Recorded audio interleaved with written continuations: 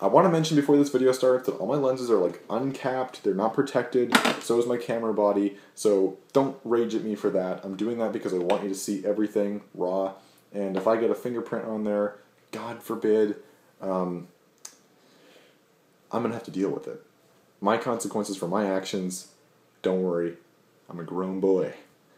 I can take care of my toys. Oh God, that sounds so wrong. Oh, it's a beautiful day. Warren's gonna talk about some lenses, but who cares really? I think I want to talk about lenses. God, I'm good at songwriting. Lenses are just as important, if not more important, than your camera, because your lens actually makes the image. Your camera just lays back. It's like saying, in order to suntan, the most important thing to have is your chair, when really, the most important thing for suntanning is having a sun to tan you, whereas the chair is more just sort of like the camera. Or you and the chair together is more like a camera. Anyway, and I'll tell you why. Basically, your image is affected by your lens in a couple of different ways. There's two numbers you have to know. One is your focal length, and the other is your aperture, or your f-stop, or your iris. I'll tell you what those mean. The first one is represented by millimeters, and what that means is the lower your millimeters are, the wider your image will be. And the higher your millimeter number is, the more zoomed in your image will be.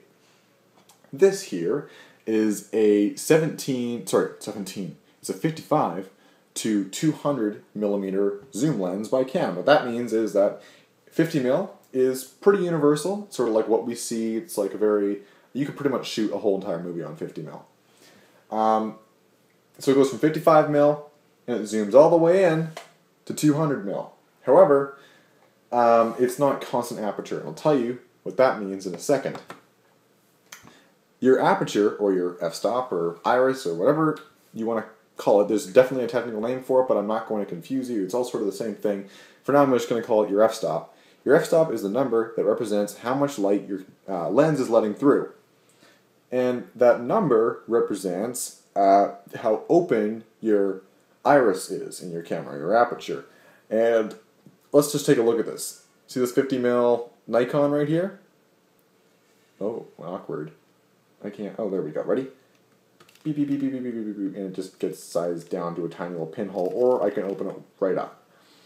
The lower your number is, the more wide open it is. So this is f1.8, wide open, letting in tons of light. And what that also means is the lower your number is, the more light it's letting through, the bigger that hole is, the more blown out of focus your background is going to be. You're going to have a nice shallow depth of field, or your foreground. The more this is closed up, the darker your image will be, but you'll be able to capture more in focus. And what that means is that it's good for like running and gun sort of stuff where you don't have time to pull focus, but if you're doing artistic stuff, you might want to consider that shallow depth of field. If you can control your focus. Maybe you're a focus puller or you're doing it yourself. So, your f-stop, this is like a range from like f1.8 all the way up to 22. 22 is like a pinhole, and then f1.8 is wide open. Lower the number, wider the hole. And higher the number when it comes to your focal length, the more zoomed in it is. 200 mil is pretty zoomed in. I have a lens that goes all the way to 300 mil. That's for Canon. I also wanted to point out, right next to me here, we have a Canon 50mm f1.8. This is a Nikon 50mm f1.8. However, there's two big differences. One, this lens is old. This is a lens from the 70s, I'm pretty sure. And it works on Nikon cameras today. Canon doesn't do the same thing. Their mount changed a while ago, and so you can't use vintage lenses on your new camera. So, the one difference, old, new. But, that does not mean good and bad. This lens, although it would probably be cheaper to buy than this lens, I actually haven't looked up how much this was because my dad actually gave it to me from his old Nikons. This is plastic, it's cheap, and it's definitely not as sharp as this. This is, in my opinion, a better lens. Even though this is new. It's called the Fantastic Plastic or the Nifty 50. There's tons of different names for it. Not to say it's a bad lens. I mean, I shoot almost everything I've ever shot on this lens. The entire Pep Rally videos, all of that. It's all shot pretty much on this lens, except for sometimes I'll switch out to the my stock 18 to 55 millimeter lens. 18 is getting pretty wide. Pretty much the widest you'd ever want to go on like a camera sensor is like 8 mil, and that's going to be like a fisheye. Anyway, yeah, you can pretty much see everything I've shot on this lens. If you look at the pep rally videos or anything like that, like all those kind of cinematic looking shots are pretty much all shot on this, and then more like the action stuff, like when people are running and all that kind of stuff where I get wide shots, that was my stock kit lens zoomed all the way out to 18 millimeter, because that's pretty much the advantage to having those kit lenses, the fact that you can zoom out. You can get a pretty wide shot, because 18 is pretty wide. More reasonable, like a wide angle lens. I wouldn't quite call it wide angle, but I would say I would count wide angle at about like 14 mil, because then it's, you know, you're getting pretty wide, maybe 12. So, Nikon, Canon, Pentax, Olympus, Hasselblad, I think they make lenses. Every lens, those numbers will mean the exact same thing. It's a universal thing. It's not like, oh, Canon calls it the f1, 1.8. It's your f-stop and your focal length are universal. So, let's sum it up. What we've learned here today. Oh yeah, before I do that, constant aperture. What does that mean? Well, when you zoom from a 55 to 200 with this lens, the aperture actually stops down. At 55, it's open up to 4, and then at 200, it stops all the way down to 5.6. Like it staggers as you zoom in, all the way to 5.6, and that's just because it's a fairly cheap lens. I actually like this lens quite a lot, surprisingly, even though it's not exactly the best quality lens you could get. It's not constant aperture, which means as you zoom in, it doesn't stay at like f2.8. It actually goes from a fairly high f4, sorry, to 5.6. And constant aperture lenses usually have a lower aperture, not all the time, but usually they'll have a lower aperture like f2.8 or 3.5 or something, and they'll stay there as you zoom in, and those cost a lot. And yeah, I mean, yeah, let's sum it up. Aperture, or your f-stop, is pretty much the number that represents how wide open your lens is. So a lower number means bigger hole, all the way to f22, or I think it maybe even goes higher than that in some lenses. It's like a pinhole, and then there's, you know, everything in between. And the lower that number is, the shallower depth of field you'll get, and then the higher it is, you know, almost everything will be in focus. Say if you get like f22, or everything actually will be.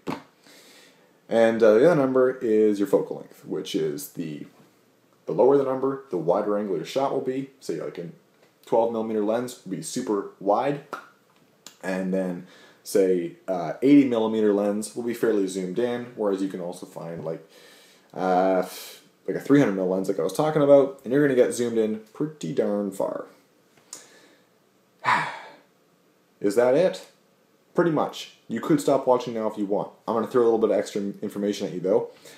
One nice thing to know is that there are lenses that aren't made by, say, Canon that you can use on a Canon camera. And when it comes to lenses, you tend to pay a lot for brand. Canon is a company that makes fantastic lenses, and they work on Canon. They have different mounts for different Canon manufacturers, and yeah, they make nice, sharp, well-built lenses, smooth focus rings. Yeah, they're super cool. They're really great for cine too. They have some cine lenses that cost like $599, and they compete with lenses that cost like $2,599. They're just well priced, really nice, really well built. There's also things like if you get a camera that has a really universal sensor size, like a Panasonic, which has like a GH2 or something, or GH3, which has a micro four thirds sensor, you can pretty much mount anything you want on there. You can pretty much find any lens in the whole world that you like, buy the right mounting or adapter for it, and it'll work on your camera. So, spend good money on your lenses. I hope that this has sort of inspired you to sort of not pay so much attention to this guy, because in the end it's nice to have this, but these days cameras are sensors that are wired up to image processors, and they get thrown onto your SD card, then you put them on your computer. What, in my opinion, matters more, and a lot of people's opinion matters a little bit more, are the lenses. And that was actually kind of a more followed rule a little while ago when these video DSLRs weren't out yet, and there was no push to have interchangeable lens camcorders. Because of these now being great at shooting video, now there are interchangeable lens camcorders. It wasn't that it wasn't really doable, it's just that there was no real push for it. And people, what they were doing is they were running around with like XH10 camcorders or HVX200s by Panasonic, and they were just throwing these 35mm like film lens adapters on the front of this camcorder, and then they put their lenses on there, and that was weird, and it was awkward, and it cost a lot.